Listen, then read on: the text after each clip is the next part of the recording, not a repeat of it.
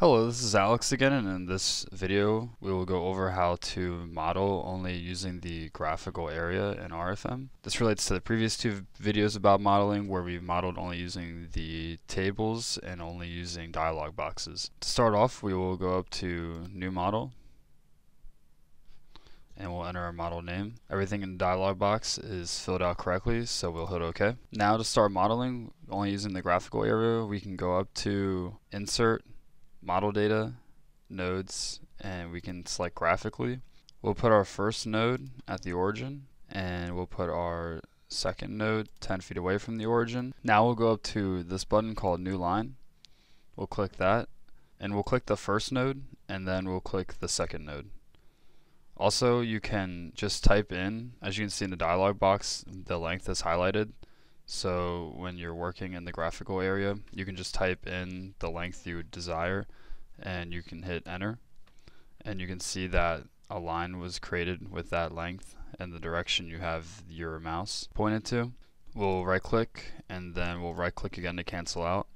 And we'll hit Control Z to get rid of that extra line. Now we have our two nodes in our line. We can go to materials. We have our material set, and then we can create our cross section and we can assign it to this line. Or an easier way to do this is just we can delete all this, and an easier way is to use the new single member button. We can create our member and we'll select our cross section. We will use an I-beam and a W shape. We'll just go with a 27 by 84 W shape. Now we have our W shape and our material set. As you can see, the material set within our cross section down here. We'll click OK. And now we can just start drawing our member within the graphical area. We'll have it start at the origin and end 10 feet away in the X direction. Now our member is created, we can assign nodal supports to it. We'll go up to the button called New Nodal Support and we will create a new one. For this nodal support, we want it to be fully fixed. So as you can see, it can't move in either global direction and it can't rotate about any global axes. So we'll click OK. We'll click OK again. And now in the graphical area, you can see we have a nodal support icon next to our mouse. And now we can select the first node. Now that we have our simple cantilever set up, we can go up to this button up here called New Load Case.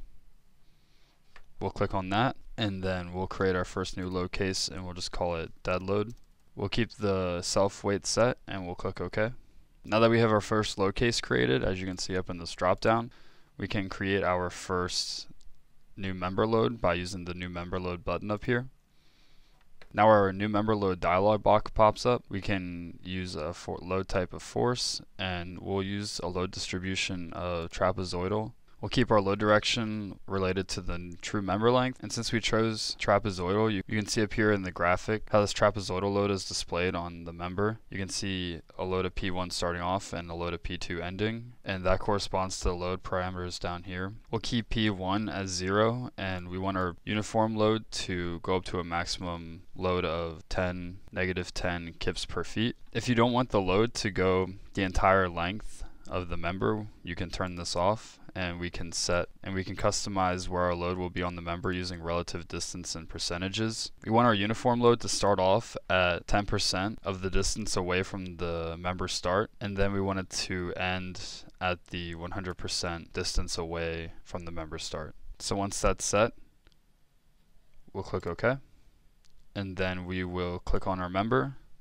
and as you can see, our load was added to the member. Now that we have our nodal support, member, cross section, material, and load case and load applied to our member, we can go up to the button up here called Show Results.